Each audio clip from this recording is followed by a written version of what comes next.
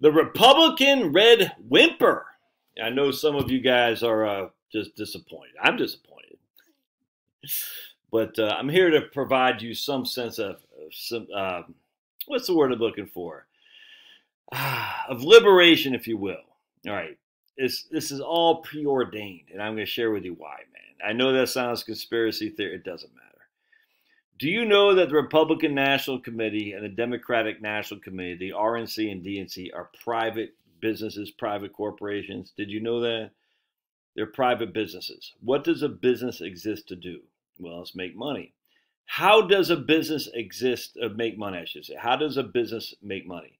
By keeping people entertained and committed to their business. So how does the NFL, why do you think parody is king? Let's just look at something real quick. Here's Pete Rozelle, used to be commissioner of the NFL, who said parody. He was always going for parody. A league that has a bunch of not 8 and 8 teams, but anyone could compete at any given time. That was his mode to get the NFL where it is today. It's amazing, actually. The guy was brilliant. Here's a thing in the New York Times from 1982. Pete Rozelle is parody mediocrity. And Pete Rozelle says no. A few call it parody, others cry mediocrity, but in cities like San Francisco, Cincinnati, and New York this weekend, as well as in millions of televisions across the country, football fans are using the term excitement and entertainment as they watch one of the most interesting seasons in my 22 years as commissioner of the NFL. It's been a season in which a record average of 60,000 tickets were sold for each of the 224 regular season games. More than 25% were decided by 3 points or less.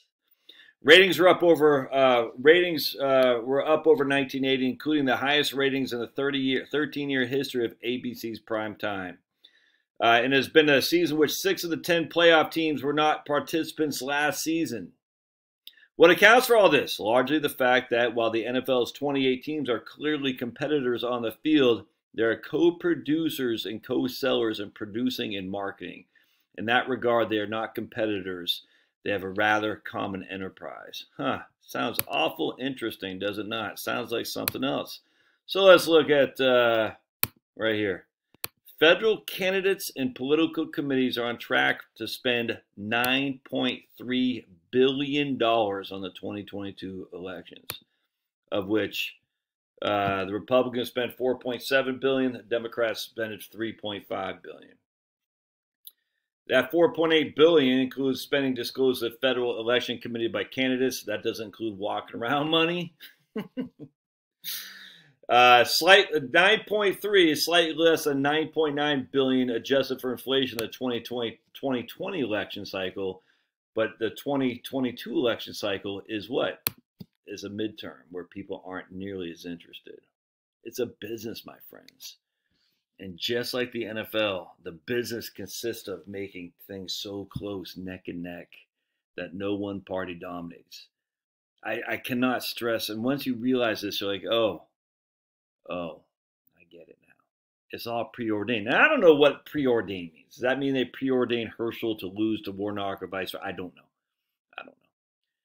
But it's preordained to be close enough, just like that heroin when he's got to catch the dragon. He's like, I'm almost there. I got to pump some more. I can get that dragon finally. You never catch the dragon. You will never catch the dragon in politics. You just never will. Look, I've been a political junkie for freaking years. I mean, literally, I know what it's like to be devastated when your guys lose. Like my wife's like, how the hell did Fetterman win? It's all preordained. And again, I don't know if they preordained individual races, but the overall scheme of things, of course, is preordained. It's a way to keep you entertained, to make money, to be right there. If we only donated 250 more to Dr. Oz, we would have won. Maybe. But it doesn't matter. It's going to swing back and forth just enough to keep you entertained. The 49ers will beat the Bengals on the last-minute drive. And the freaking Raiders would beat when the Raiders won against the Eagles. Brian Sipes threw an interception in the end zone. Mike Davis caught it in the last-minute drive.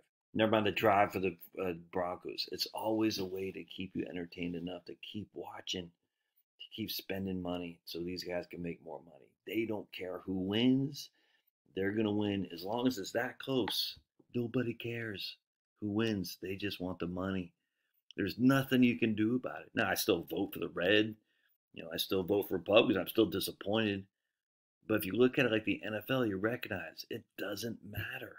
It's always going to be like this. And there'll never be anything substantial done, which is probably a good thing. Gridlock's a good thing, man. You see what I'm saying? It's just, you don't want it. I mean, look what happened in 2020. This is where I'm so disappointed. I was hoping there'd be a coming to Jesus moment for the perpetrators of 2020. And there wasn't in 2021. There won't be. These guys will ride off in the sunset. It sucks. But God says, vengeance is mine. And if you believe in God, then you recognize, oh, well, we gave it our shot. And we didn't win. No one's coming to take your firearms. No one's coming to steal your food. Just freaking move on, man. All right, more about this on the live stream later at noon. We'll see you. Love your thoughts.